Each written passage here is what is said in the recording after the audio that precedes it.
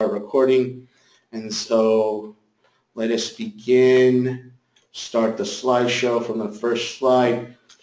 Yes, okay, brilliant. So what is a prophet? Please ignore the date, March 14, 2012. That's when I actually made this presentation. But please, please, please ignore it. Please also ignore the Old Testament major prophet part. Ignore it.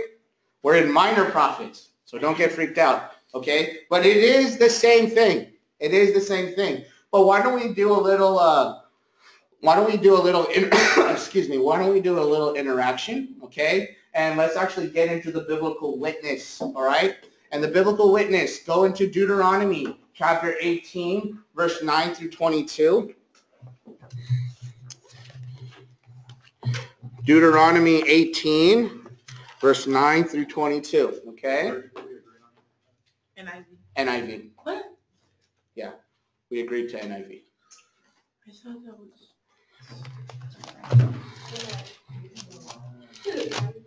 All right, Deuteronomy 18, verse 9 through 22, okay?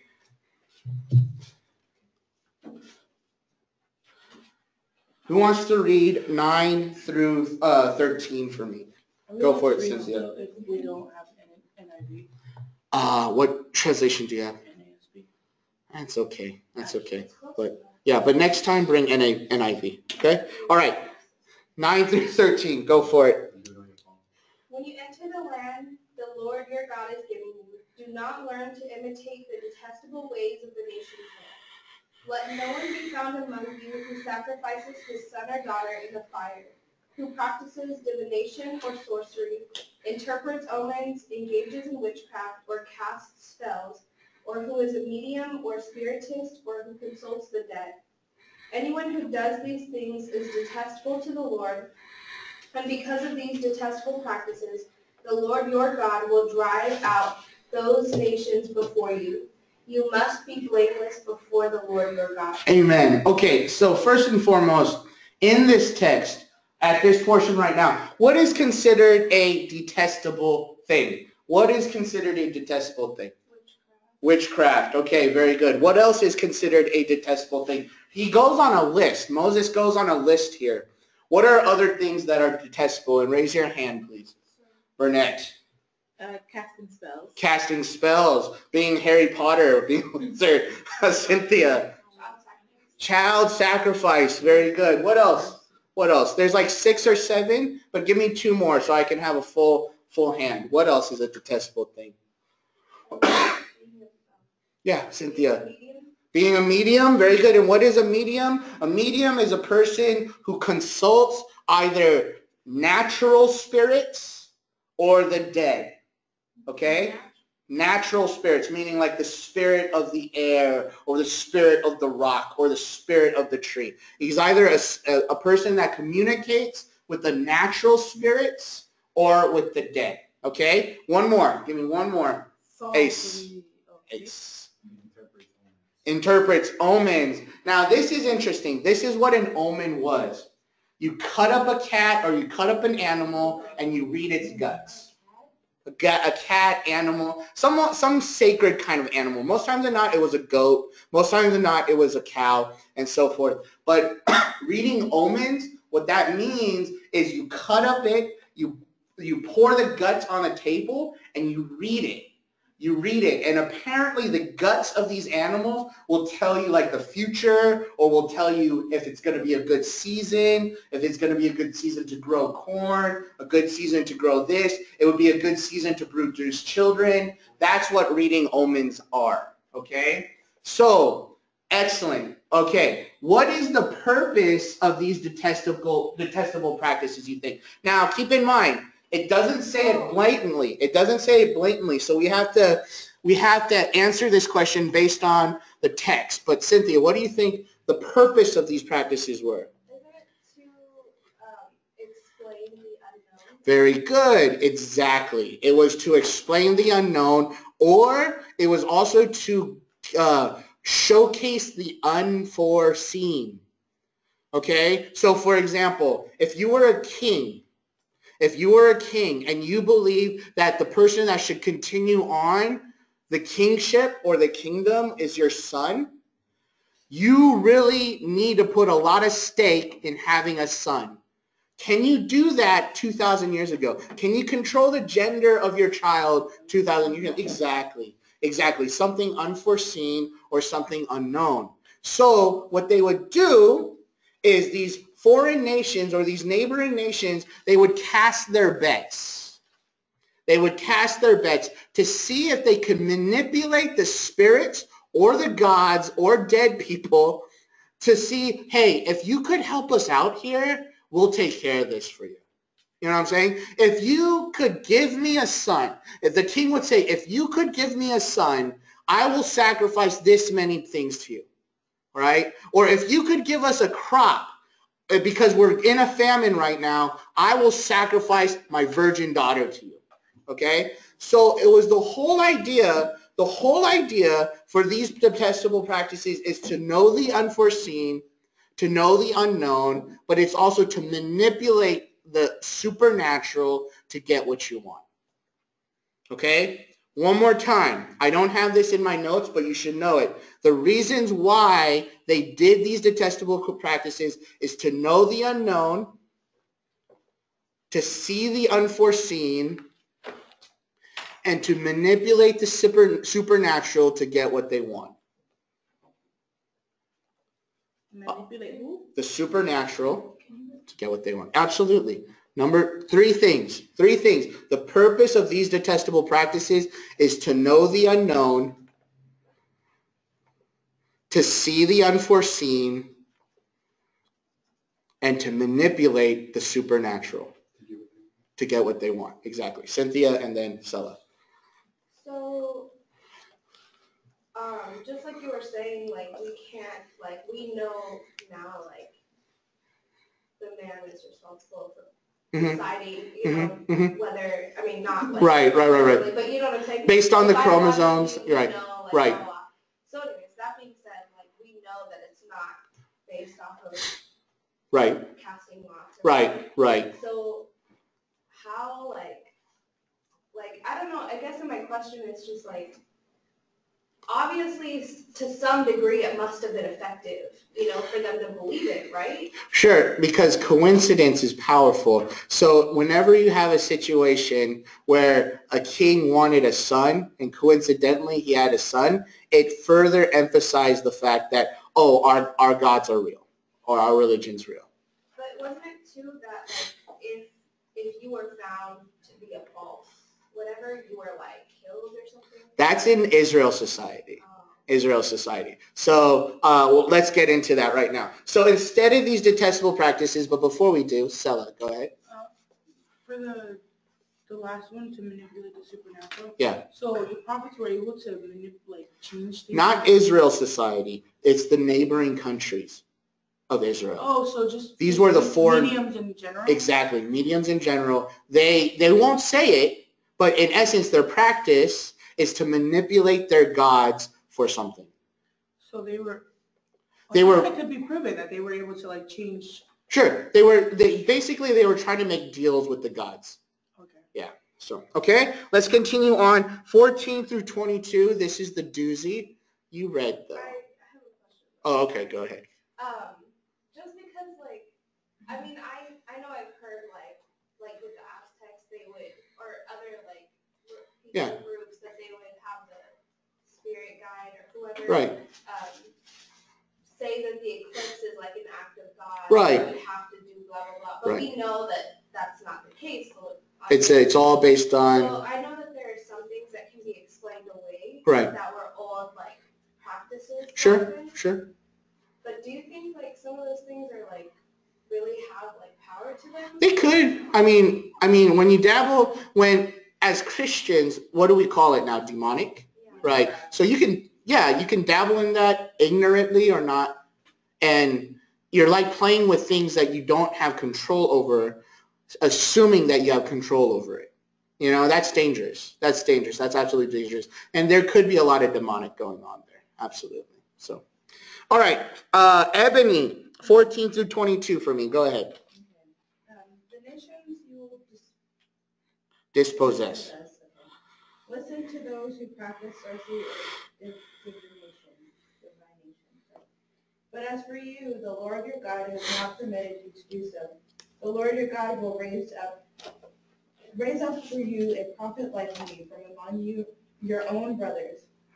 You must listen to him. For this is what you asked of the Lord your God at Horeb on the day of the assembly when you said, let us not hear the voice of the Lord our God, nor see this great fire anymore, or we will die.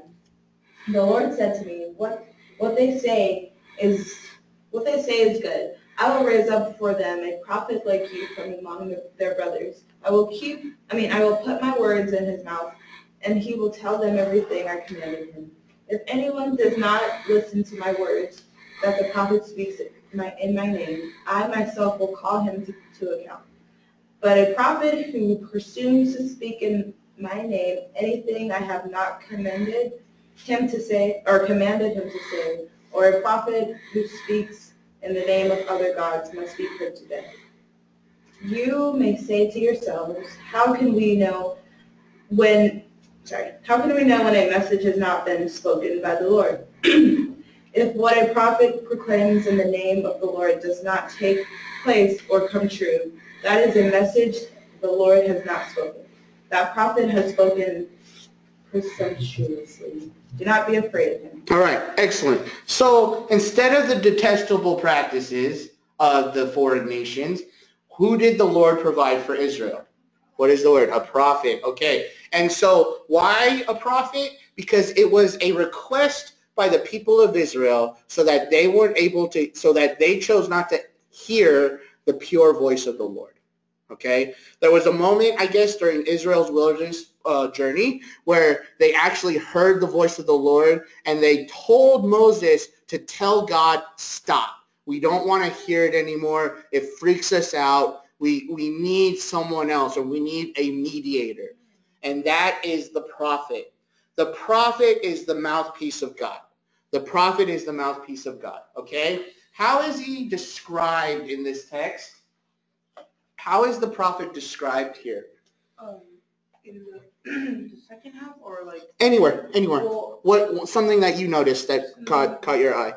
Is that a prophet if a prophet would speak a word in the name of God, but it's from other guys, he would be put to death. Very good. If it doesn't even come to pass, it kind of covers. I don't know. Good. Go. The first thing I thought, yeah. If they prophesy something and it doesn't come to pass, God is kind of like, that wasn't me. That wasn't me. That wasn't me. Right. Kind of like Shaggy song. But I feel like it's almost like I don't know why that was what I thought. Like, if it's wrong, then it wasn't from God. But like, what are there any exceptions to that? Like, that there is a word from God, but people ruined it? That's the difficulty with prophecy. That is the difficulty with prophecy, because here's the reason why. If God gave you a word, you're going to interpret it. You know what I'm saying? We need to understand that when God gives people words, you immediately interpret it. It's like playing telephone. He tells you a message, you are going to change it up because of something. You know what I'm saying? Why? Human beings interpret everything. That's our nature. That is our nature. Okay? So for the prophet, this is a huge deal. Why? Because you have to be very careful in knowing, is this from the Lord, or is this from me, or did I pollute? You know, am I interjecting what? You know, this causes a lot of discernment and so forth for the prophet. Yes, Cynthia.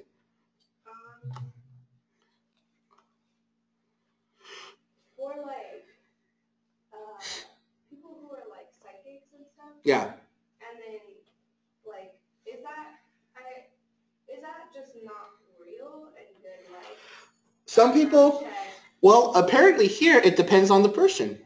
Some people will do it fake, like Miss Cleo. I don't know if you guys know her, but back in the 90s, like they found out that she was totally fake.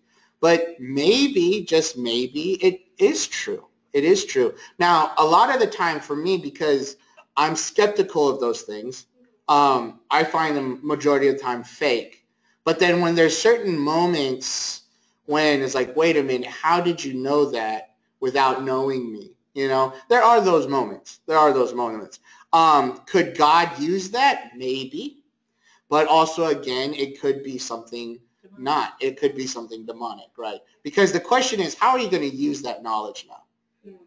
That's the question. Yeah. I was watching this one show out of boredom, Island Medium. Okay. And yeah, she's a devout Catholic or Christian. Okay. But she professes that she is a medium. Okay. And like I remember the first episode I watched, I was like, this chick is like straight up in tune with spiritual things. And I was wondering if it is, because we all have this perception that mediums and psychics and palm readers, they're demonic. Right. They hear from spirits aside from the Holy Spirit and his angels or whatever. I don't know how to, anyway. But it's like, how could she say that she's like, she believes in God and like, what's wrong with her? Like, how can a person say he believes in God and still kill 6 million Jews? You know what I'm saying? So it's because people could say that I believe in God. People can say I believe in Jesus Christ as my Lord and Savior. There's more than just the words. There needs to be also your actions to back it up. Okay? Isn't that weird that she could say that she believes in God and then have these spiritual gifts? Wouldn't somebody say maybe those gifts are from God? She says that one could definitely say that, but again, what's the purpose for these knowledge? What's the purpose for these nuggets of truth? Selfish gain. And is that really, now don't get me wrong, she could be abusing the gift, because we could abuse the gift. A lot of Christians abuse their gifts. But also people can be devout, but they're limited in their knowledge of who God is. And then there might be a moment where she comes up and says, hey, I was wrong. This was not it, you know. Did God use me in certain ways here and there? Yes, praise the Lord, but I know better, and I need to repent from my ways and so forth. So, yeah. Would you say like the kind of final test for whether something is of God, like not questioning the legitimacy of something, but the final test of whether it's of God or not would be that it points back to Him? Possibly. Now, I don't know if it's the ultimate final test, but possibly that. I mean, I wouldn't deny that. I wouldn't deny that. But according to the text, if it comes to pass, apparently it's from the Lord. But keep in mind, contextually, it is only within the realm of Israel society that this occurs. It's something different now, in my opinion, today. And we just need to discuss more about it, just like what we're doing right now, you know. But, so yeah. Okay? So may I continue on? So that's what a prophet is. The prophet comes from God. It is a unique position within Israel society. It is a unique position within the society of the people of God. Let's talk about now the actual word prophet, okay? There are 3 Hebrew words for the word prophet, okay? The first one is Jose. Okay? Yeah, no, I was, just to do it. The first one is Jose, okay? Now, I don't know what Jose means. I used to, but yeah. The second one is Roe.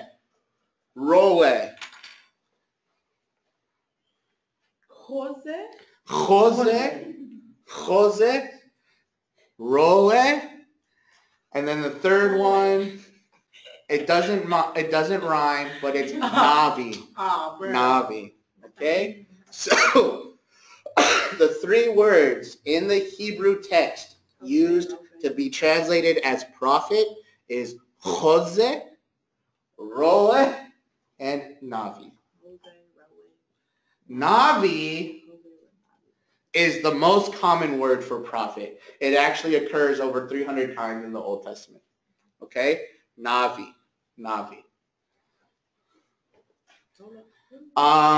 Now, Akkadian influences of the word suggest it to mean to be called. To be called. Okay?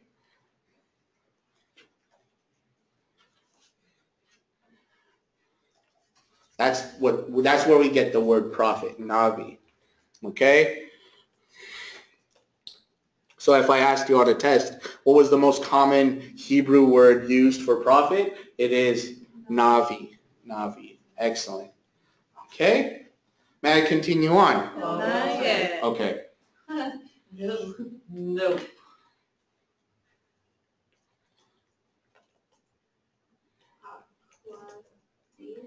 Acadian. Oh, I don't know that second K was like an L.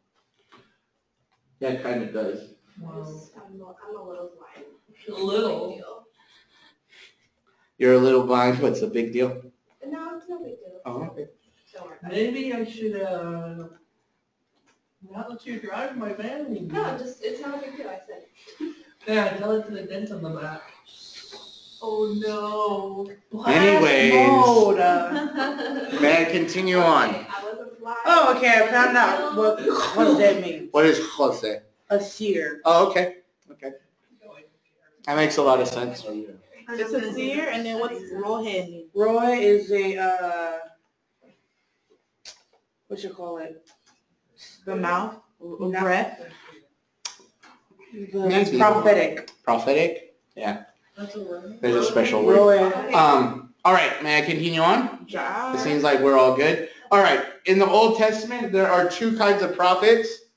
We're not going to deal with the first. They're known as the former or non-literary. Why are they called non-literary? There's no book attributed to them. There's books about them, but they didn't write any books. Okay? So they are the former or non-literary prophets. These people are the prophets found in the books Joshua all the way to 2 Kings, excluding Ruth. Okay? And like I said, most prophets do not have books to call their own. The closest one is 1 and 2 Samuel, but honestly, because traditionally a lot of people believe that the prophet Samuel wrote those books, 1 and 2 Samuel, but honestly, if you are telling of your death, how can you actually be writing your book? You could be just like Moses. Yeah, sure. There you go.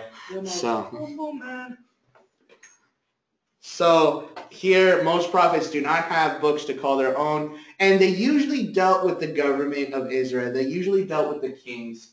Okay?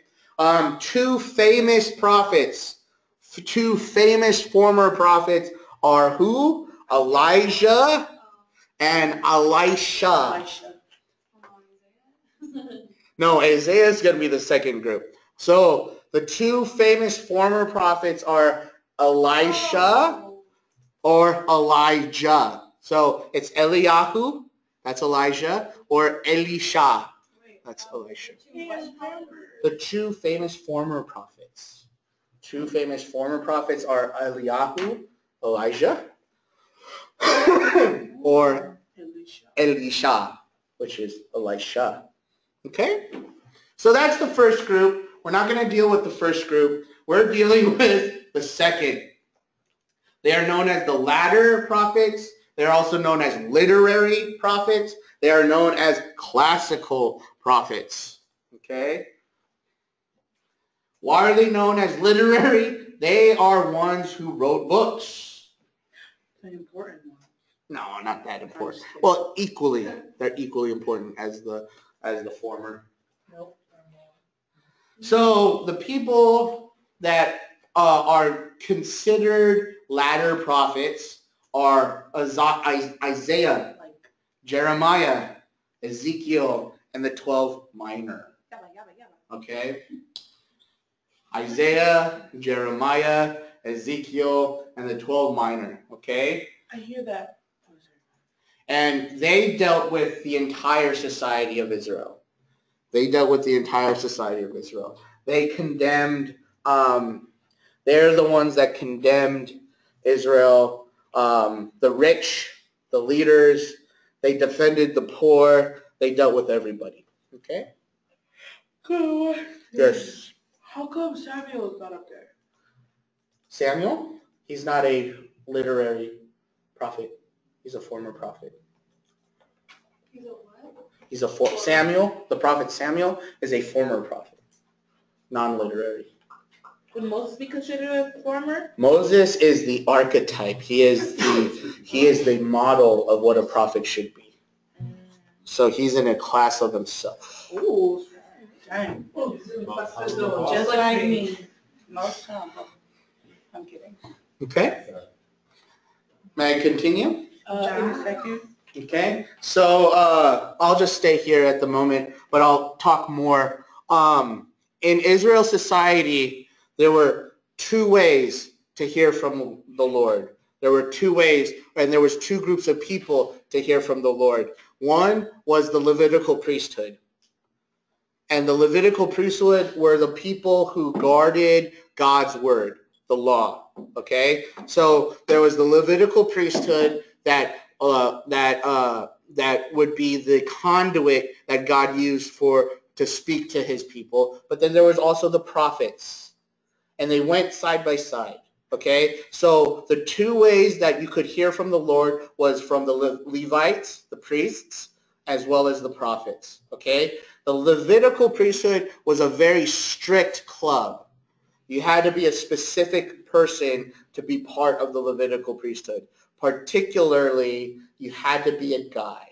Okay? You needed to have an XY chromosome to be an actual priest. Okay? Yeah. So here's my question, and may I continue on? Can I continue on? Does that mean that a prophet could only be a man? No. Could a woman be a prophet? Very good. Very good. Exactly. Wasn't there? There were many prophetesses in the Old Testament. First prophetess was Miriam. I shouldn't say first because that's Micah 6:4. That came later. But Miriam was considered a prophet. This person in Micah. Yes. Because there's so little on the women in the Bible, Mm-hmm. how do people make big books about these women who have like 2 verses in the Bible? There's a particular study, and it's basically the emphasis of secondary characters. And what it is even though these certain characters only have 1 or 2 verses, they try to extrapolate as much as they can about that person. And I forgot what study that is, but it has to do with focusing on secondary characters, because a lot of times those secondary characters are extremely important. For example, Uriah. Only maybe 2 or 3 verses about the guy, but because of him, it was this whole Bathsheba incident. You know what I'm saying? So there's these minor characters, both men and women, that a lot of times the Bible, even though they only provide 2-3 verses about them, they emphasize so much. You know? Is there like other books or like records of these characters? I don't know, but possibly. A lot of the times it continues on in folk tradition, folk stories and so forth. Another particular is Deborah, exactly. It's Judges 4:4. Deborah was the ish. Deborah was awesome. She was like kind of like the Amazonian Wonder Woman. You know, she was the ish. She knew what's up. Another prophet was, I like this one. This one's my favorite. Because I love her name. Huldah. Huldah. Like super Huldah. Polish. Right? But Huldah. Russian Huldah was actually the one that helped Josiah. Huldah was actually the one that helped Josiah start his revival. Huldah. She started doing what? The revival of Josiah. Does anyone know who Josiah is? Yes, he's a king. He's the best king after David. He reformed. He established a temple, rededicated it. Huldah was the one that told Josiah to do those things. It was a woman prophet that started the revival. Okay? Yep. He helped Josiah with the revival. This is Huldah. Another one is Noadiah. Noadiah. I wonder what she was named after. Right. No, you're absolutely right. That's right. She's named after Noah. Noah and Zebediah. Isaiah's wife was considered a prophet. Okay? Yes. Sir, excuse me. Yes, Nabil. I got you, Cynthia. We would like to comment at the last prophet. When you will be writing the name of the list of your last, we will want to do a comment. So Okay. please give us chance at that. Okay, 1 second. And then in the New Testament, there's also prophetesses. There's Anna, Luke 2:36. Anna was a prophetess, or a prophet. We'll just keep that single nomenclature. And then also there was the daughters of Philip. They were prophets. Okay? So so there are women prophets in the Old Testament. And what I wanted to convey is that there's when I said that there was 2 ways that God communicated to his people of Israel. There was the priesthood and there was the prophets. The priesthood is very orderly, think of it as kind of disciplined, or I shouldn't say disciplined, but think of them as very orderly. This is the way it should go. We need to follow the rules, yada, yada, yada, yada. But the prophet is a wild aspect of God. He is a wild aspect of God. He's the unexpected part of God. You know what I'm saying? Where it's just like, I can pick whoever I want to be my vessel. And God is allowed to be wild with the prophet, you know? So it shows the 2 dynamic qualities of God. He's a very orderly God, but he's also a very wild God, okay? Nabil has a comment, but Cynthia, you had her hand up. Go ahead.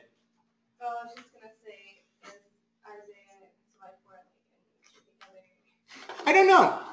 You know, like there's a lot of suggestions that there was an actual prophet school. And so maybe. Yeah.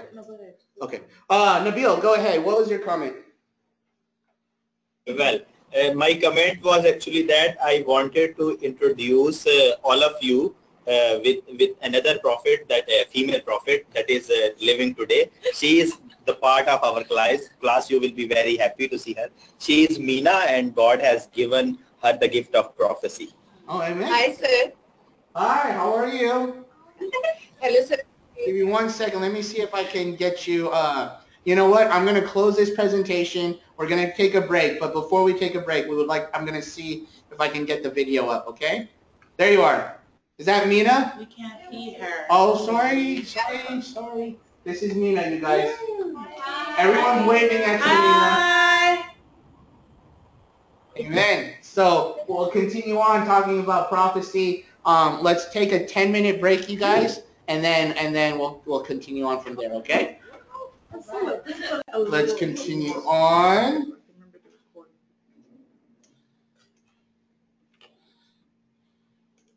So let's talk about the misconceptions of prophecy. Are you guys there? Sorry from. It's quite all right. I'm glad that you're up. I'm glad that I can see you guys. So what we're gonna do. It's so funny. We lost connection actually at the time of it. Okay. So we were unable. All right, right on. At the end, I gotta talk to SU of Pakistan. So we'll take care of that. Okay. But I'm glad that you guys are up right now. Can you see my screen with my PowerPoint presentation? Yes, we can see. Okay, so let's continue on. Misconceptions of prophets. Misconception 1. I'm done here. They are not foretellers.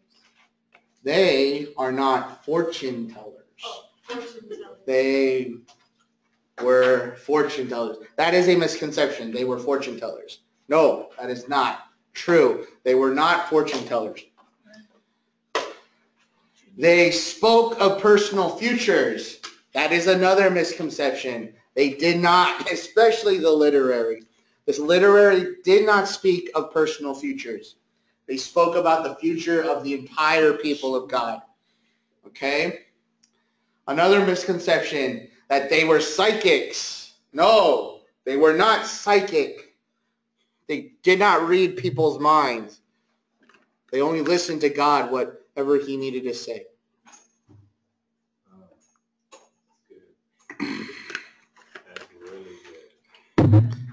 They were not psychic. Is this correct for prophets today too? I would think that. Personal futures, we can talk about it, but I think a proper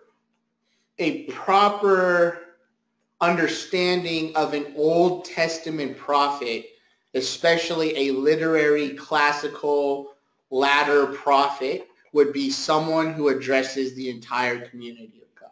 Right. Okay? Another misconception, they did horoscopes. No, they did not. They did not read the stars. They did not read the guts of animals. They did not get into that to get their communication from the divine. It was the divine that directly spoke to them. Okay?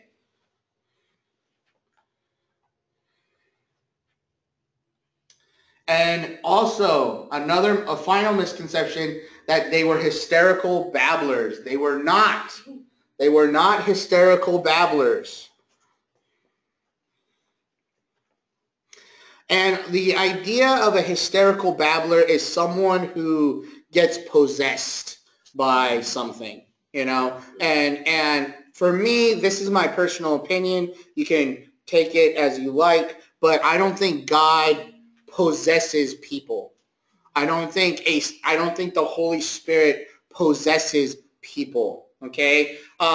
Whenever you see in worship a moment where it seems like the person's body is beyond their control, a lot of times, and I'll just say it, it's demonic.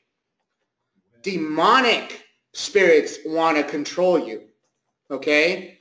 However, if it is truly from the Lord, if it is truly from the Spirit, the way that I would say it is this is the human response to the overwhelming feeling of the Spirit.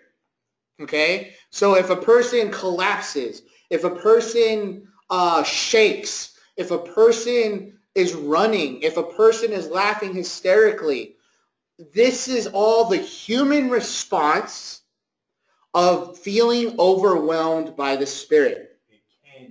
It can be. It can be. Yes, Eben. So I'm not going to say anything, but someone, a staff here, Okay. she was saying that the Holy Spirit or God like showed her who was in control, and she like her whole body shook all up and down all around the room. And yeah. And then she was saying like that's how I knew that God was in control because that wasn't my body and stuff. And she was. So I personally would disagree with that. I would say it in a different way. I would say that this person encountered the Spirit, realized that it was the Holy Spirit, and this was the body's response to it. There was still some form of volitional will by the person to do that thing. My opinion. Because again, I really do not believe that the Spirit, the Holy Spirit, possesses people.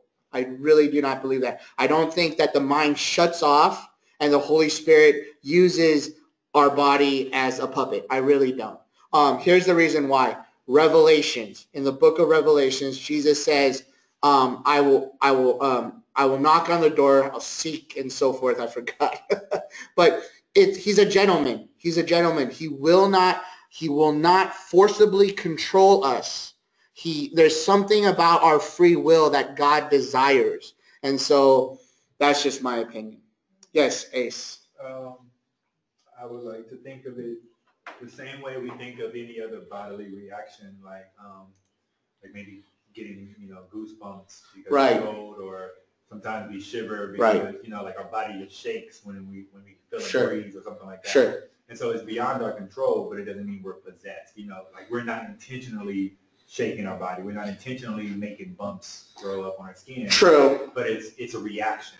And so I think that like you're wording it an overwhelming reaction. Like Right. It's that times maybe 10. Right. To the point that, I'm shaking or my lip is quivering. Right. Or, you know what I'm saying? Like No. I can't stand up straight because I feel a weight. And so it's to a point that it feels like, you know, I'm out of my control. Like I'm doing things that I wouldn't prefer that I do right now. Right. But it's a reaction nonetheless. Right. Like, for example, uncontrollable crying. Yeah. Right. No, that's a good point. Like, you That's know, a very I want good to stop crying, but Right. I can't Right. because of what I'm feeling. Very good. Very I'm good. not saying that I'm possessed by sadness. Right. No. It's a reaction to what's happening. And I think in that context, you're absolutely right. That's what happens to me. I can't control it. Like when I feel, I had a teacher of theology one time saying, find out your clue, your body's clue when the Lord's presence is near. Find that out.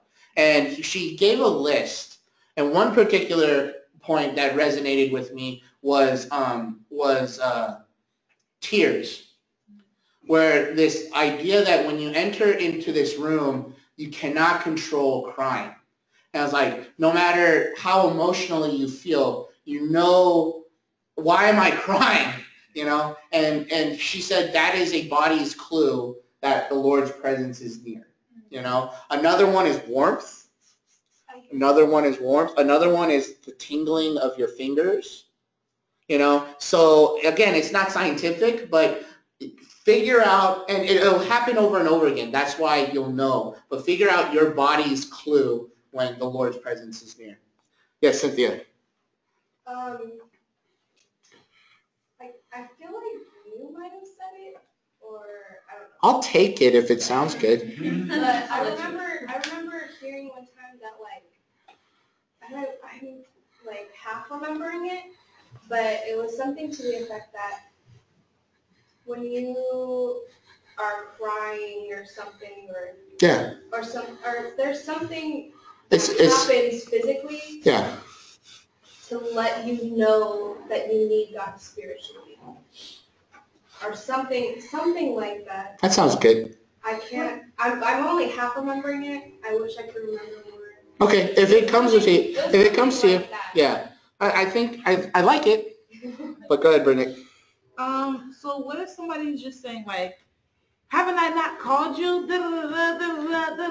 And then they just like walk away after they like rebuke me or something like that. You know, not even saying like, I feel like the Lord is saying like He has called you or but like you saying it in first person as if they were God. Well, it comes from Scripture, so there's this safety there that it's not anything new. It actually comes from the Lord because we believe what is the Bible. It is God's very word, you know? And so the test, though, is the interpretation of it and how it was used you know? Because a lot of times false prophets will use the very same resource and abuse it, you know? And so we need to figure out after, and that's why it's okay when a prophecy comes out to test it and initially say, I don't know if that is from the Lord. Let me find out. Go to Scripture and so forth. You know, it's okay as Christians to test prophecy. It's fine. God says it 3 or 4 times. God says it. Test prophecy. Don't just say, oh, I trust it. I'm supposed to marry this woman, or I'm supposed to give millions of dollars to this ministry. I trust it. You know, no. Say, I don't know.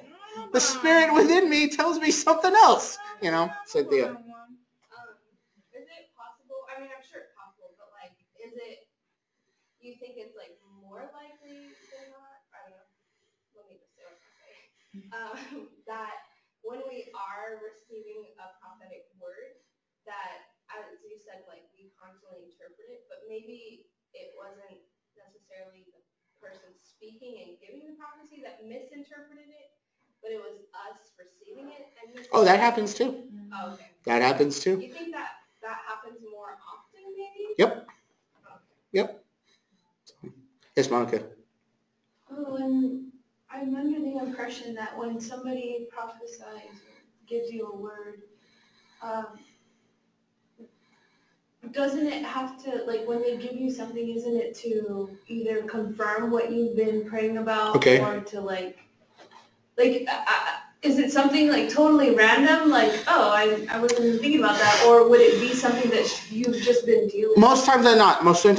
If it confirms with something that you're dealing with, it's probably from the Lord. It's probably from the Lord. If it's something random, then you test it. I was just like, so if, yeah. I'm trying to think of an example of something random. Okay. Like, how do you test?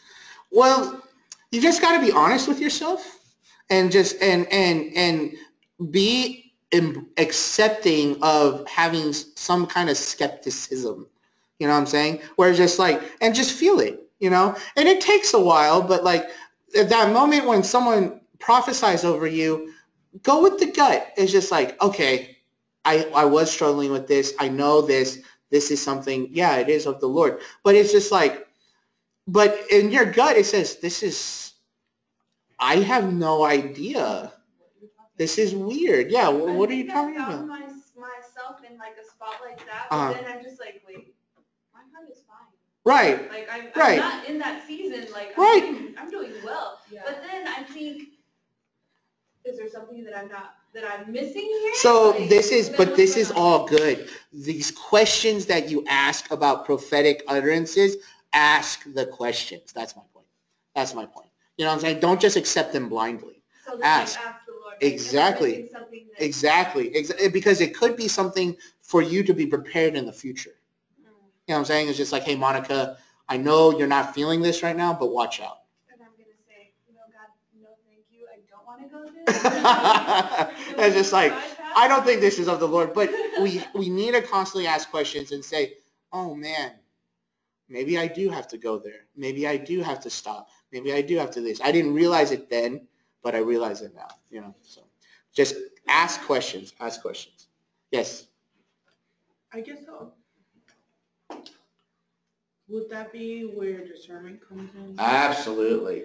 And discernment is more than just simply a spiritual gift, because I feel that a lot of times when people say, I have the gift of discernment, it's like God's giving nuggets of knowledge to people. Discernment is also done by the own human mind, like Sherlock Holmes kind of thing. Yeah, that's a gift of discernment, you know, just knowing, okay, what kind of person this is, what kind of person am I, why is he saying it, why is she talking about it, and so forth. That's discernment as well, okay?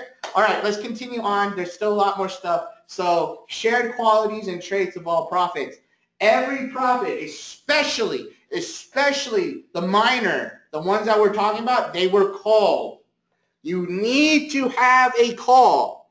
You need to have a call. Or the minor prophets were all called by God. Okay? You need to have a divine call. Another thing, you must have a divine word. God gave you a word to speak to God's people. And there's not just these two, but a lot of times when we think about prophets, we think about their future tellers. They're more than that. Okay? So these prophets are foretellers. They speak of things in the future. That's what a foreteller is. Foreteller. Okay? That's like 10% of what a prophet does, you guys. Especially the Old Testament prophets. Really, it's just 10%. 90% of the time, they are foretellers. Mm-hmm. They tell you about a current situation. And if you want a definition of a prophet, this is it. Divine interpretation of current events. That is what a prophet, an Old Testament prophet, really is. An Old Testament prophet is a person who has the art, the skill, the divine call to divinely interpret current events. So if we had an Old Testament prophet in our time today, he would give us the divine message of what's happening in our presidential election. You know what I'm saying? He will give us a divine interpretation of what's happening with ISIS. He would give us a divine interpretation of what's going on in Europe. Okay? He would give us a divine interpretation of what's happening with the slave industry that we still have today. Okay? Which is horrible, absolutely wrong. But that's what a prophet is. One more time, a prophet divinely interprets current events. That is an Old Testament prophet. He divinely interprets current events. If it has to do with a future thing, fine, but that's just simply attached to it. His real motif, his real goal is to divinely interpret things that are happening right now. And basically, this is what he's saying. This is what God wants you to do in the presidential race. This is what God wants you to do with ISIS. This is what God wants you to do to destroy sex trafficking. This is God wants you to do to take care of business in America. That's a prophet. That is a prophet. Okay? So, questions about that? Have you heard of the book The Seer? No, I haven't. It's a book about obviously prophets or being a seer, and talks about some of these things. I was going to ask a question, but Okay. Sorry. All right. Another common trait, divine visions. They see crazy, crazy things. Yeah. They see crazy things. But add with divine vision, I don't have it in my notes, but add in divine vision, divine imagination. Divine imagination. Because a lot, especially the major prophets that we went through, one major prophet took off his clothes, just wore his tidy whities, and just walked around the marketplace wearing his underwear. You know what I'm saying? And people in their right minds like, what are you doing? But he's saying, look, what I'm doing right now, you guys are going to do in like 30 years when Babylon conquers you. That's divine imagination. Divine imagination. Okay? There's also mighty works. Mighty works. Not a whole lot with the latter prophets, but you see it with Elijah, Elisha, and the former. They're imbued with the divine spirit.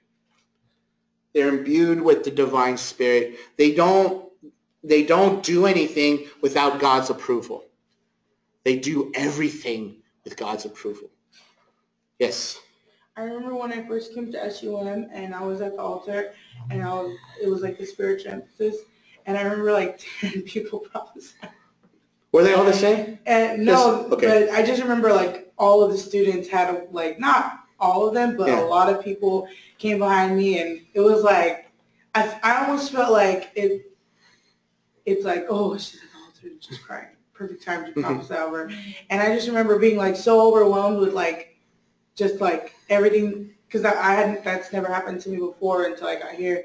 And then I remember when I started at SUM, like the following trimester, I was like a freaking shotgun, like I got a word for everybody. I gotta prophesy over everybody. And I just remember like being totally undisciplined when it came to just like the gifting, because I just saw how it was done, and I just assumed like everybody has this gift and everybody can prophesy and everybody can run around the chapel and catch somebody when they're most vulnerable and just tell them something that's just popping up at the top of your head. I guess those seasons are necessary, but I was just thinking like, how the heck were these prophets like trained up to? That's a great question. That's why a lot of people see there's an allusion to a prophetic school and so forth. But I want to say this when you mention that, there's a lot of truth to what you're saying. So I embrace it. Like the very fact that I might not be considered a prophet in the eyes of God, but in his will, God will use me for prophetic utterances. You know what I'm saying? Just like what happened with you, you know? But I want to say this, and you don't have to take notes. This is just, again, a continue of my Simon 2 cents, if you will. A true prophet understands this truth. The gift and the role of prophet is more of a burden than a privilege. Yeah. The role of a prophet is more of a burden than a privilege. Okay? A true prophet embraces that. A lot of times, especially in America, evangelical churches, they use the prophet motif or they use the prophet position only to make them feel special. That sense of privilege. Look at me. I get special divine revelation from the Lord. I'm a special child of God. If you've taken my Galatians and Romans class, what is that? Demanding distinction. Unnecessary distinction. You created a class system in God's community where God did not design it as so. Okay? But when you realize truly, when you read the scriptures, how many of the prophets were like the first apostles, they died for their faith. There's this legend of Isaiah being sawed in half. Many of these prophets died for their faith. They knew the burden, but it was so powerful, just like Jeremiah said, it was like fire within the bones. I couldn't do anything about it. I had to proclaim. So a true prophet knows the burden and still embraces it. That is a true prophet. And in my opinion, I haven't seen one in a while. Okay? Perhaps Mina, I would love to talk to her and just have a cup of tea with her and stuff. But in America, for me, I haven't seen one in a while. Yes? Then what would you call the people who, or I could say us, because I get them too, like, who get words for people from the Lord? They're not, personally, they're not maybe a full prophet. Like I said, they might be used by God to share prophetic utterances. They might not be a full prophet, though. That's just my opinion, though. You know, so you can disagree with that. Yes, go for it. The way to word it is to say, like, there's a class or office of a prophet, and then there's being prophetic. Right. And that's what I'm trying to say. Like, you know, like, I can play sports. I'm athletic, but I'm not an athlete. Right. I'm not like. Right. You know what I'm saying? Like, there's a special place or office or right. role that a prophet plays, but there are those who can act as one because. You know, those gifts aren't just for, he said, you know, I will that all shall prophesy. Absolutely. And so absolutely. those gifts are for the body. Right. But there's those who play a specific office and a role. Right. You know, we can be apostolic, but there's an apostle. Exactly. Exactly. You know, anyone can teach something, but exactly. there are those who are teachers. Right. And so for me, personally, Ebony, the last, in my opinion, that I know popularly, who was a Old Testament model of a prophet, he had the role of a prophet, was Martin Luther King Jr. Oh, yeah. I believe without a shadow of doubt, even in the midst of his imperfections, I believe without a shadow of doubt that God called him to be an Old Testament-like prophet for America. That's just my thing. Okay? All right, cool. So there's mighty works. There's also a divine spirit. But check this out, you guys. All of them were people of prayer. All of them were people of prayer. They weren't reactive. These people were not reactive. They were strategic. They prepared, and they prepared in the closet. They prepared in the prayer room. Okay? These people weren't all about action, even though we like their actions. All of that action was strategically prepared in prayer. Okay? Yes? Sorry. So does a prophet need to be, like, because you were saying how you haven't seen a prophet. Does a prophet need to be a prophet to the nation? Or, like, can the prophet... It could be a prophet to a church community. It could be a prophet to a region. It could be a prophet. He could be a prophet to the nation. Yeah, he could be a prophet to the world. I don't know if I'll go that far. But yeah, it could be very micro and it could be very global. So, okay, sir. Would you say that I guess a prophet that is called pretty much of God, if you will, like being like an old major prophet, I guess, is someone that's bold and that proclaims the word despite it being totally different from like circumstance, but yet at the same time being able to back it up with scripture, but yet just being bold with it, you know? A lot of times, boldness is not the necessary component for a prophet. It would help. Oh, it would sure help. But a lot of times, boldness was not the necessary component. For example, Jeremiah, he was freaking out. I was like, no, I don't want this. I don't want this. And for some reason, God convinced him in a way, or it was by God's presence that compelled him to do it, you know? And just like, basically, you're willing to give up your identity to do this thing. That's what a prophet is. And it's like the Marines. If you see God's kingdom as a military unit, the prophet is the Marine. They go in first and they're the last one to come back. You know what I'm saying? They have the worst job ever, in my opinion, especially in Old Testament times. They usually tell the bad news. They get hurt because of it, and still God says, you got to keep on doing it. You know? So boldness helps, but it's not always the key component. So, may I continue on? Yeah. One last slide. I don't think we'll have time to talk about the minor prophets, but this is all good discussion because this is something I want every student in the class to consider. First of all, there's a difference between Old Testament prophets and Christian prophets.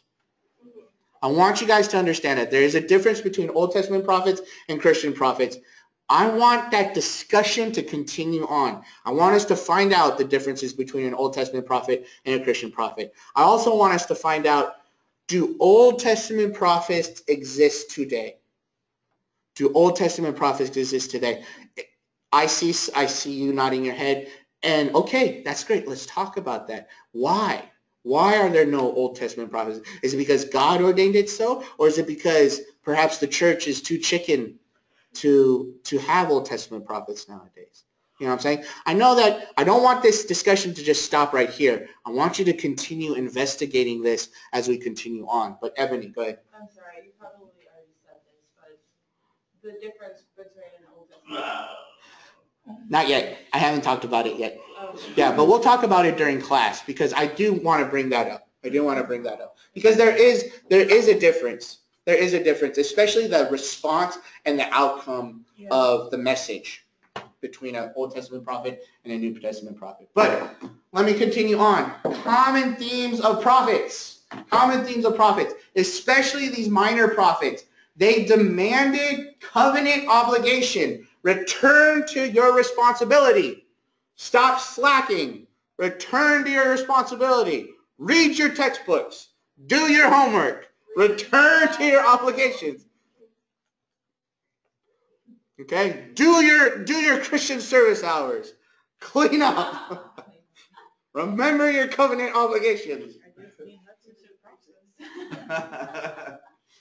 What does that mean? Covenant obligations. A call to return to God and His Word. A call to return to God and His Word. Because in the mindset of the Old Testament prophet, God's Word was ethical. The teaching of God was relational. How you treat one another. And when the prophet saw that the poor man was, the rich man was getting richer and fatter, and the poor man was dying, he saw in his eyes, in tear-stained eyes, this is not God's society. This cannot be God's society.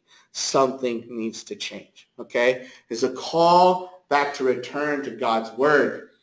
It is a call to personal holiness and righteousness. A call to personal holiness and righteousness. And again, please understand righteousness, especially in a very moral sense, relationally. Righteousness does not mean that you comb your hair a certain way, you wear the button-down shirt, you wear the pleated khakis. It doesn't mean that. You don't watch Batman and Superman, you don't listen to secular music, you don't drink. It doesn't mean that. Righteousness, especially in the context of Old Testament, means how you treat one another. How you treat one another. If you bite back people, if you gossip towards people, if you hurt people because you enjoy hurting them, you are not of God. We are not of God if we do that. Okay? That's what righteousness is. All right? If you are reactive, if you get angry quickly towards your brother and sister, you are not of God. We are not of God. I am not of God. Righteousness is always relational. Righteousness is always ethical. Righteousness is morality. Okay?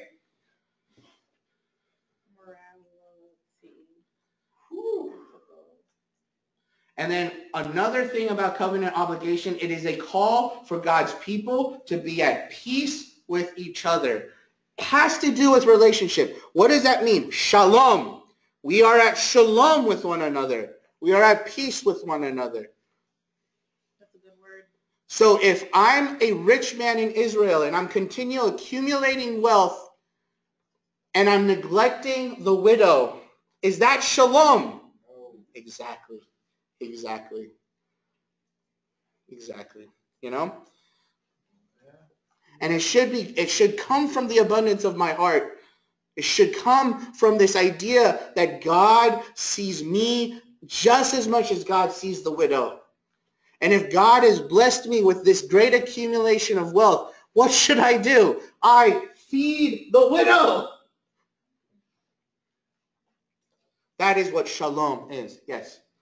I remember you saying that to love someone or to love yourself is to take care of yourself and to take care of that person. And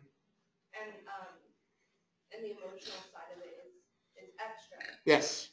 Yes. And I sometimes when I hear stuff about love or whatever, especially in the context of scripture, I think of it in those terms. And I thought of it too when Aaron was speaking this morning for Devo, and he was saying to love, to love God and then to love your neighbor as you love yourself.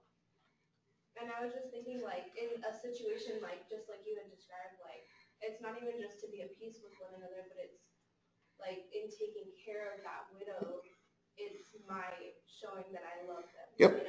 In providing for them and in giving to them and taking care of them. Yeah, definitely. Amen. All right. Another common theme of the prophets, the day of the Lord. The day of the Lord. Okay? The day of the Lord, in its essence, is eschatological.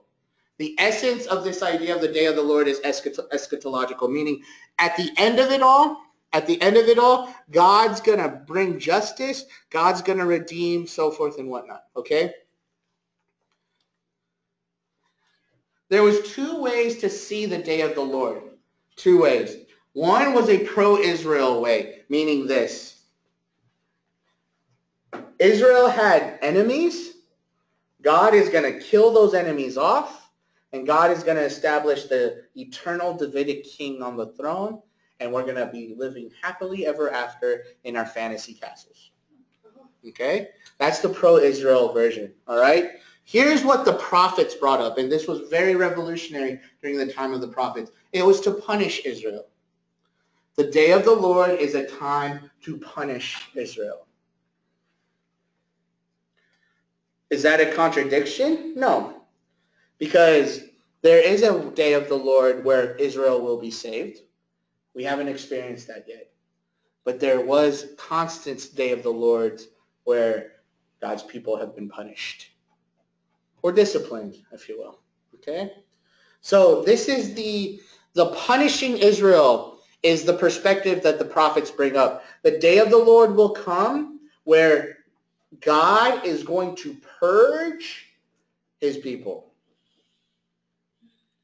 And in the Christian vernacular, in the Christian language, what that means is God is going to discipline his people. Okay?